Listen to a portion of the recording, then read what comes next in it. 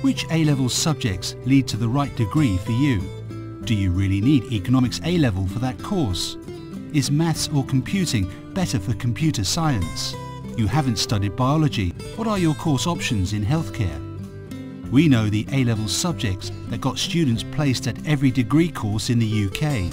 Try our new A-level match tool today.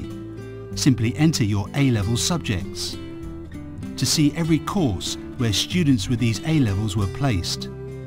Clicking on any course will show you more information. In this example, I have clicked on Computer Science. For these 5 universities shown, it is clear that Maths A-level is key. For 2 of these universities, all their students had a Maths A-level. In effect, you'd be wasting a choice if you applied here without a Maths A-level or equivalent. Physics is the next most common subject. Some students might find it surprising that for computer science, only around a third of their fellow first-year students would have studied computing before.